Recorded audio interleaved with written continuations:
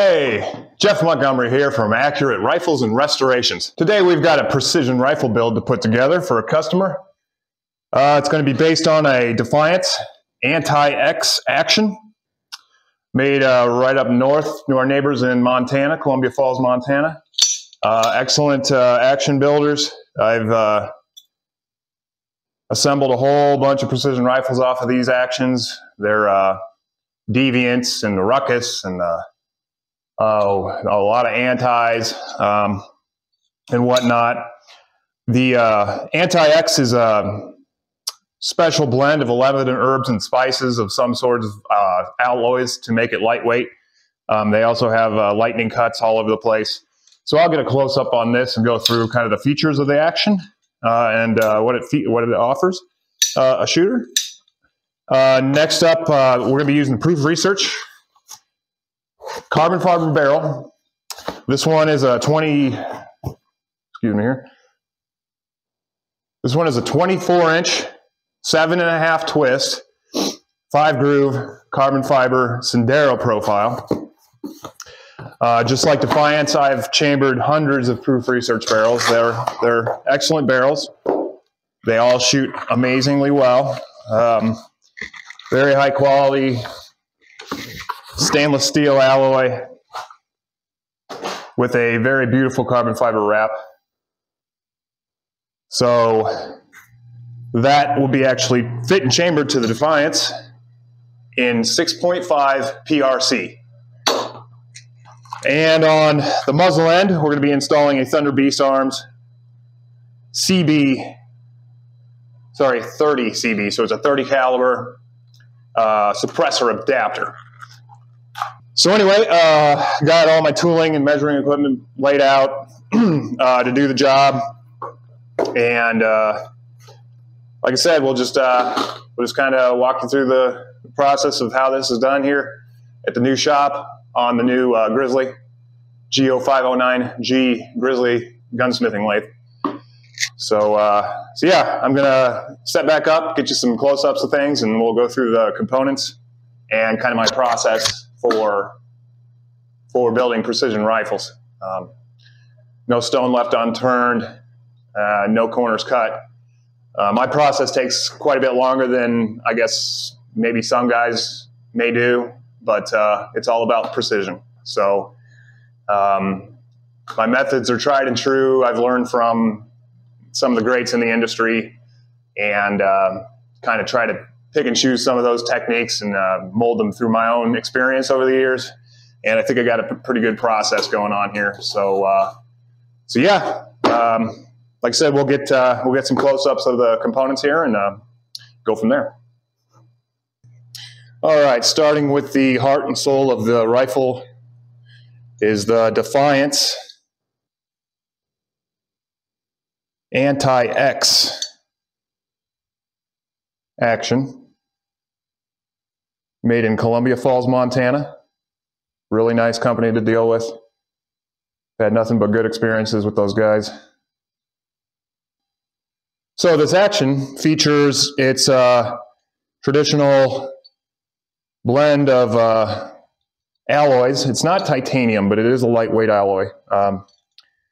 Strong enough to contain the working pressures of the cartridges and whatnot, but has all sorts of lightning cuts, lightening, that is, to reduce weight where they can. So we've got a deep pocket here in the back rail, integral rail. All this is machined out of one piece of steel.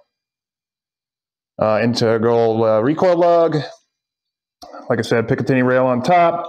You've got a nice gap so you can shove your thumb in there to load rounds if you're running this in a BDL format. Nitrided bolt, very nice black nitrided bolt. They all feature a standard bolt release, side bolt release, and stop. So one simply just pushes the button, the bolt comes right out. So traditional Remington style bolt with a cocking piece in the back, shroud. This one does have an M16 style extractor and a traditional spring-loaded ejector on the face of the bolt. So to prepare this, to take some measurements and actually chamber it, it's best to get rid of the firing pin assembly. So I have a little tool that does that. It's a little tool I made in school when I took the CNC shop or class at Colorado School of Trades.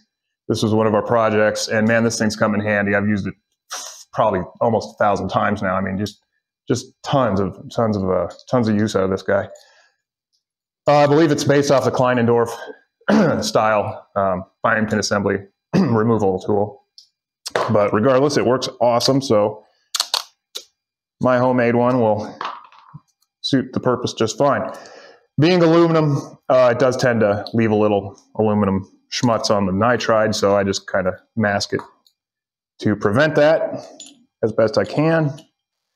So the tool basically just fits over the bolt shroud and has this little hook, comes forward, hooks onto the cocking piece, pulls back, and allows one to unscrew this from the bolt body. Okay, so with that out,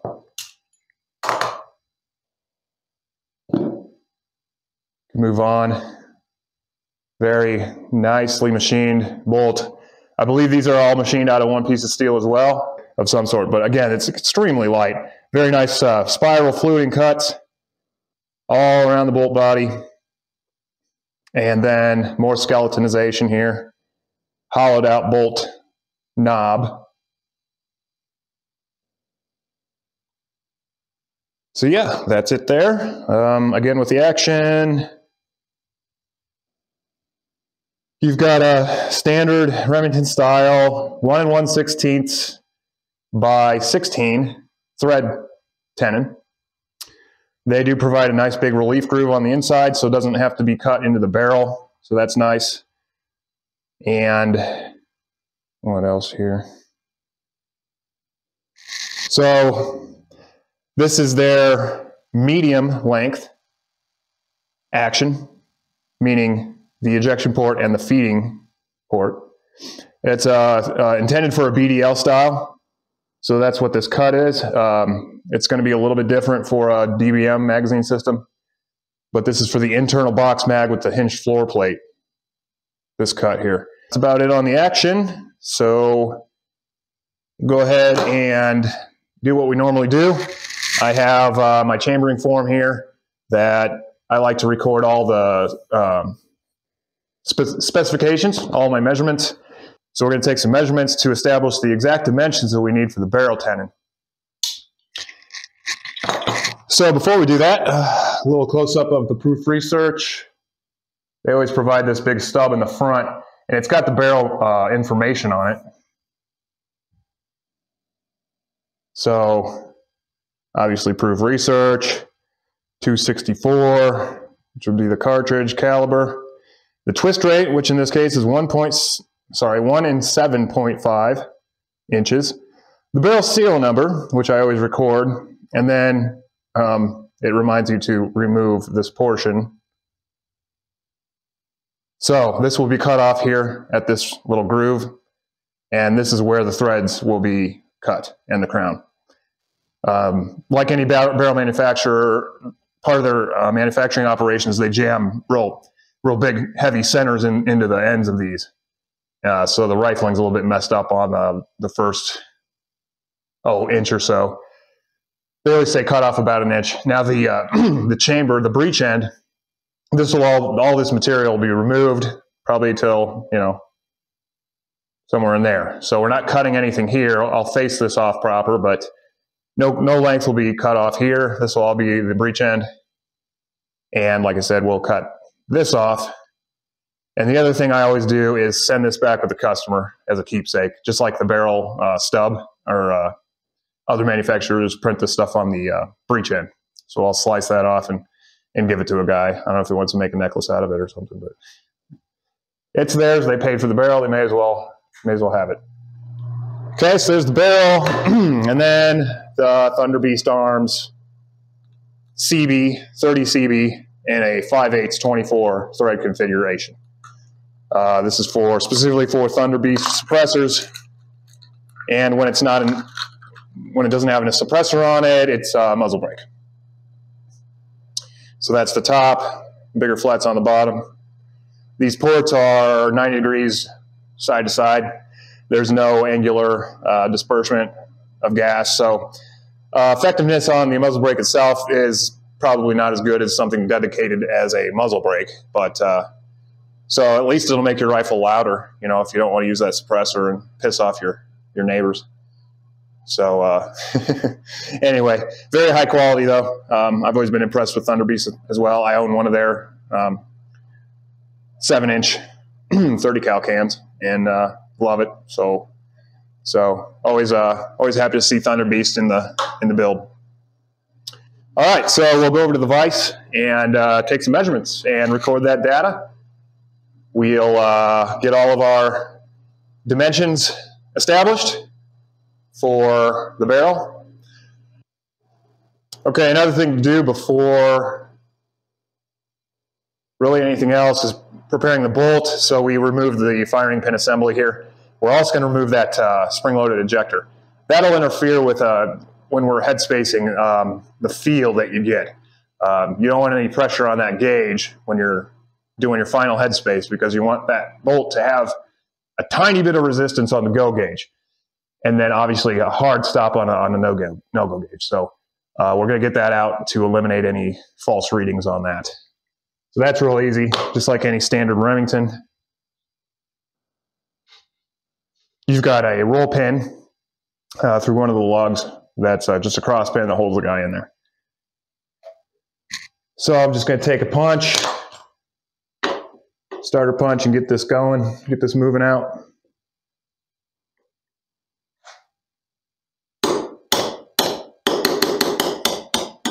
Without losing the pin.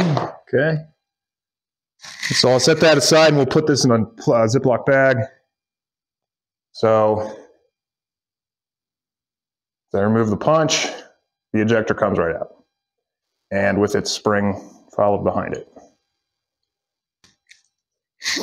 All right, so insert the bolt back in, and we want the bolt to be as far back as it goes. Always a little wiggle clearance there. So I'm just going to get it held in the vise here so I can use two hands.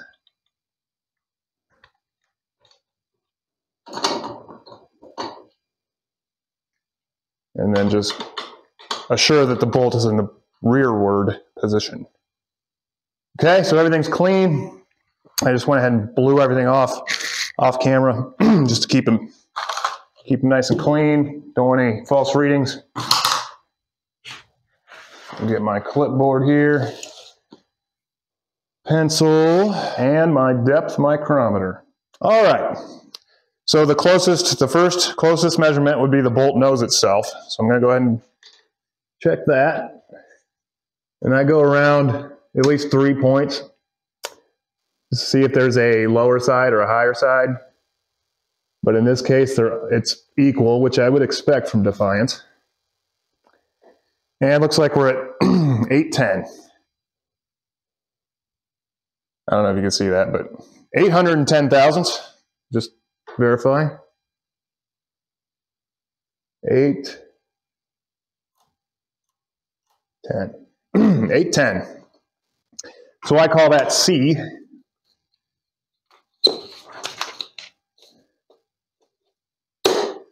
So measurement C is 810. Measurement B is going to be the bolt face itself, where the cartridge sits. So this is one of the headspace measurements. Go ahead and go down and check that. And just like before, a couple different areas. So there's a little bit lower reading right around the ejector. And that's probably just from steel being swaged up very slight. We're talking about a thousandth of an inch or a half thousandth. So, yeah. So the lowest reading I get is excuse me, 66, 966. Let's confirm.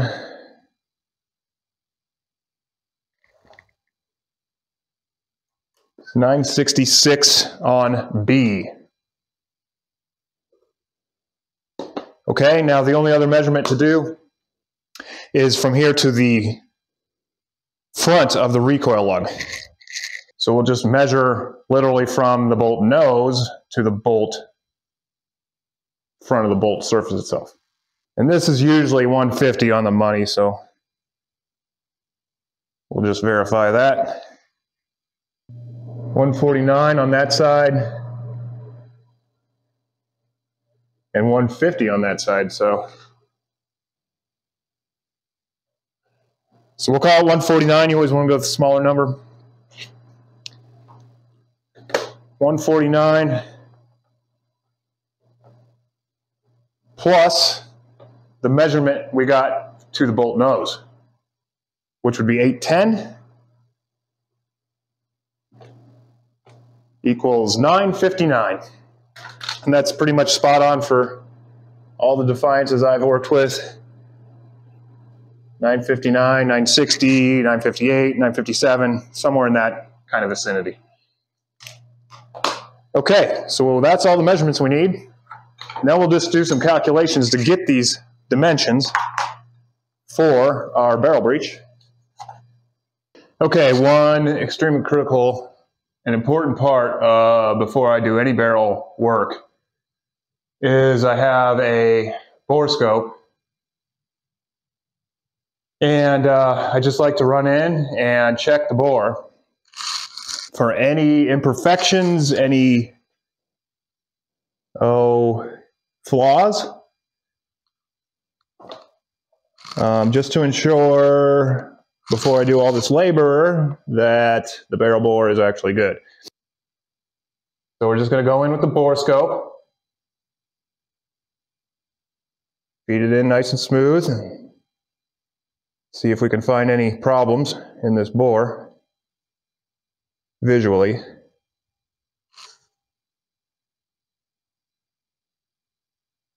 Going in, things looking real good. Saw something there. Oh, that's just some dust. Okay, so here at the muzzle end, that's what I was talking about earlier. They just shove a center in there to be able to do the contouring and things, so that all that'll be removed and cut off. So now that I'm at the end, I'm going to rotate 90 degrees and come back. So we're going to check 360 degree all the way around this bore.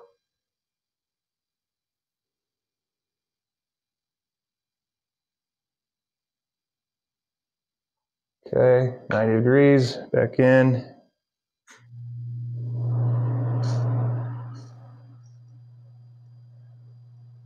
And this is what a high quality match grade barrel should look like on the inside. I'll probably do some more work with this borescope, showing you kind of comparing you a factory barrel to a precision high quality match grade barrel. And there are massive differences. Very clear which one is superior. Okay, one more time.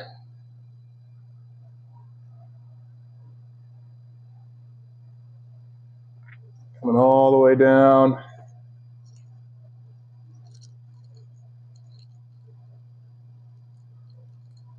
Looking real good in there. Should be a great barrel. All right, 90 degrees and come back.